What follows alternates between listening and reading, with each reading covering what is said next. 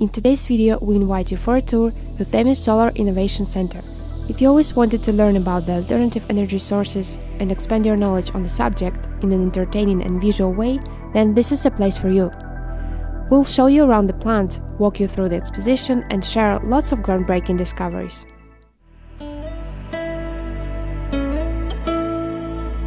Themis Solar Power Tower is a research and development center focused on solar energy. It consists of the solar power station itself, exposition and research center, and even observatory of the stars on the tower itself.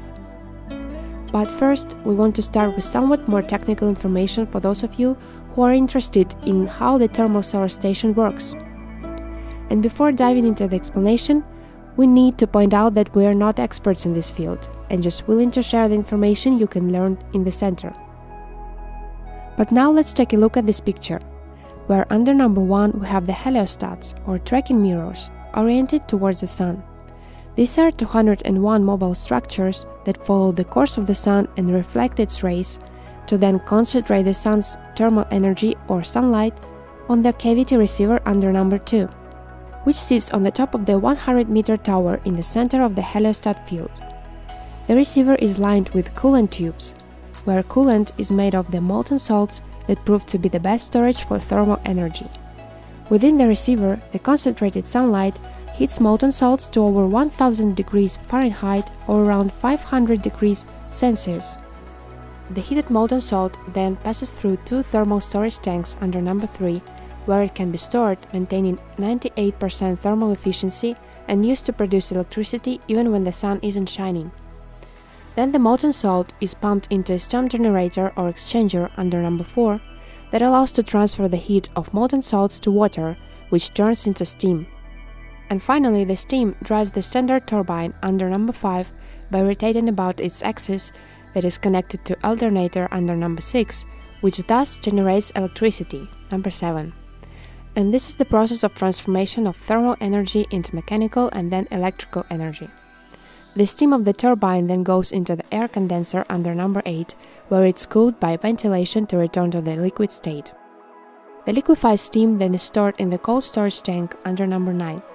In addition, there are 11 parabolas concentrators under number 10 covered with mirrors to concentrate solar radiation on an oil circuit instead of salt, which can heat if necessary the cold storage tank.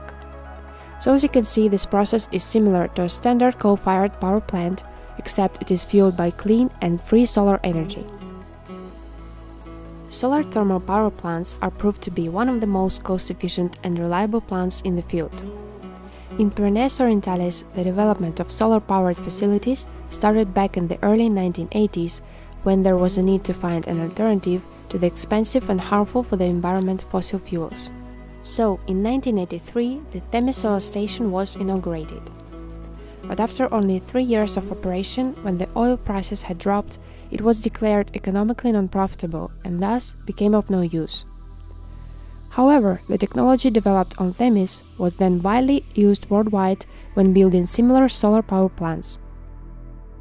Later on, the tower was converted into the giant telescope and Themis became a research center. And now, the project of its rehabilitation is conducted, which mainly consists of repairing the heliostats and major change from the molten salt and water to an air circuit. But let's return back to the exposition. As we enter to the first hall, we see different posters that tell you the history of the plant and solar power development in general. Displays different solar energy plants around the world and shows you the difference between energy sources and its efficiency. Also, there is a model of the Themis itself, where you may recognize all the elements that it consists of.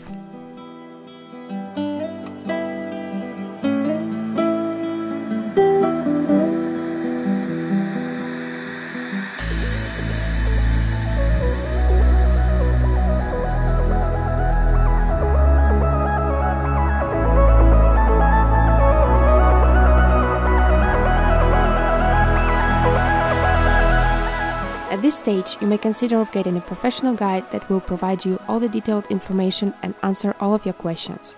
The exposition itself is free, but if you buy a ticket, it will allow you to enter to the experiment room, take a guided walk and approach to the heliostats, drive the small electrocars for your kids. The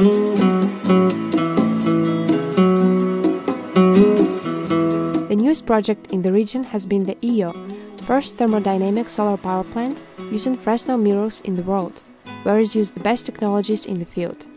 It is claimed to produce enough energy to consume for 7,000 people and will dispose of a unique storage system that will allow energy production even at night.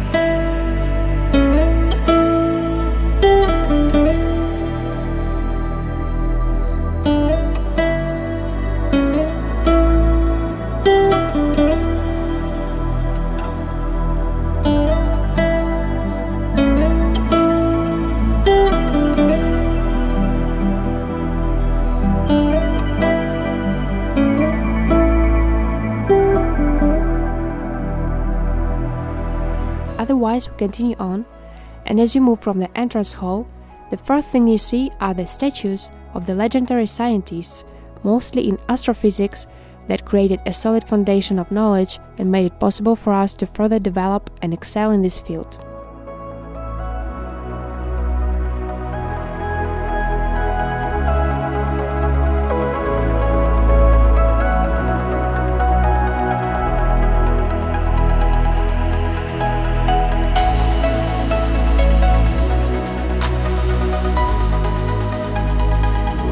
As you move around the ground floor, you will see the auditorium door, where you can watch useful videos on the subject and learn even more.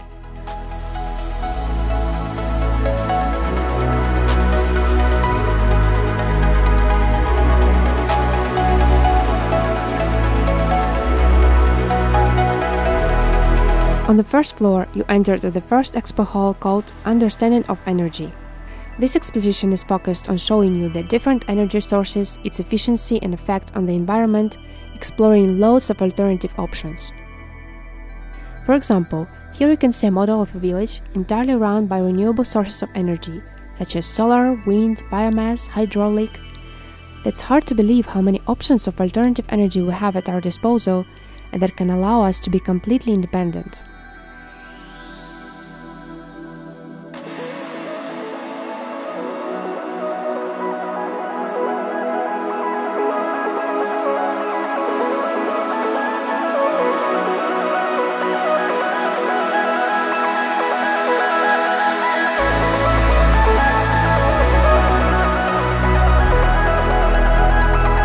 On the next information stands, it tells you all the benefits of each of the renewable energy sources and the importance of hydrogen gas made of fossil fuels and biomass. Did you know that the biomass has a great potential of covering the demand of 80% of all the energy consumption in the world?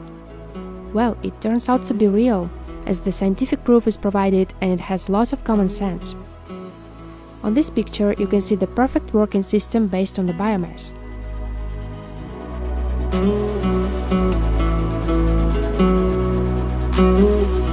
On the next stands, we're encouraged to learn more about the solar thermal energy. Here are presented different types of solar collectors.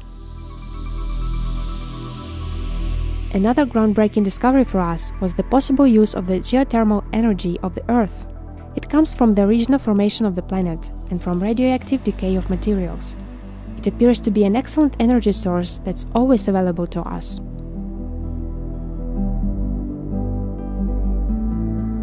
Further on, there is a history of origin of physical particles, such as photon and electron, and the importance of these discoveries for the solar industry.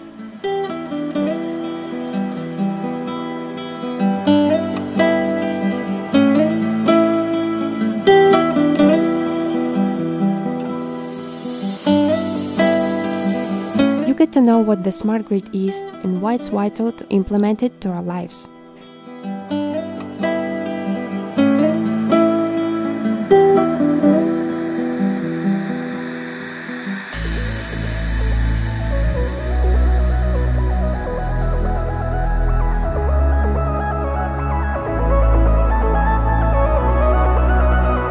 It's explained how the nuclear energy produced and its history and the major disadvantages of its use.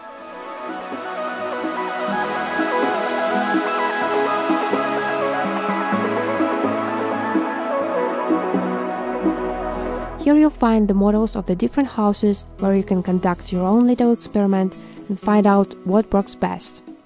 Overall, there are lots of different interactive elements throughout the exposition.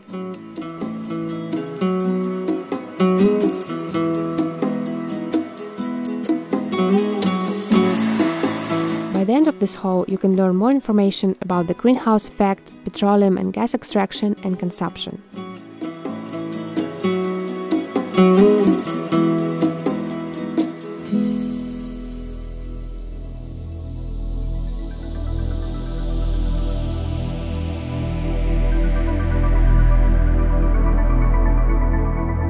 Now it's time to move on to the second floor and enter to the Expo Hall number 2, that's called Some Myths and Reality. It is a big space filled with information on astronomy and astrophysics subject matter.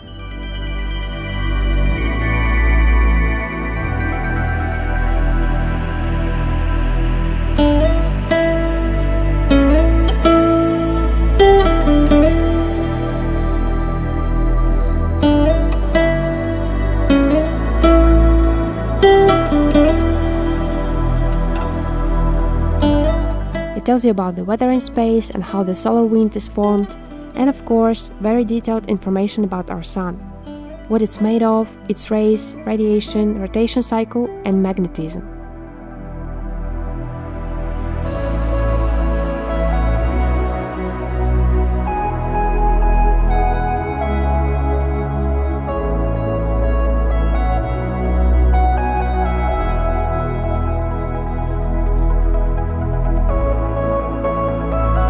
In the myth section there is lots of curious things to see, but I don't want to reveal any of that, so it's better to come and see it for yourself. As you walk out of the exposition center, you may want to go up the hill to get a better view of all the plant facilities. On the way, you come across several picnic spots, which is always nice to sit and have a snack, surrounded by nature and spectacular views.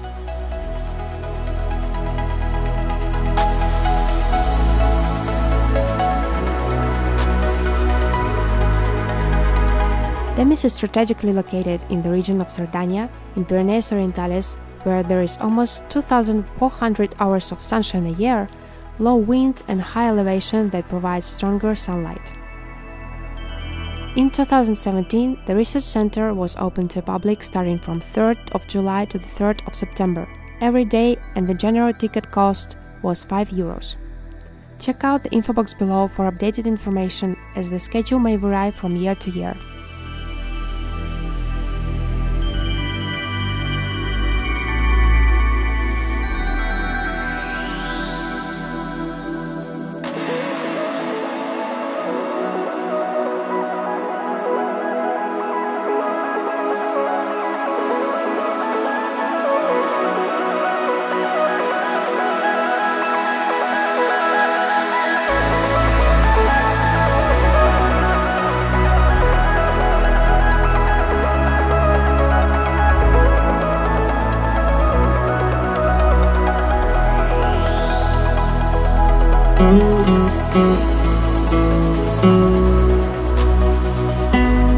And this is the end of our tour. We were happy to take you on this tour with us. Hope that it encourages you to come and visit the center yourself. We believe that the innovative technology is for everyone and doesn't have to be complicated to understand. If you have any questions left, don't hesitate to comment below. We would be glad to respond to you. If you enjoyed our video, give it a thumbs up so that more people can reach it. And subscribe to our channel if you'd like to see more of this type of videos. Take care, and until next time, bye!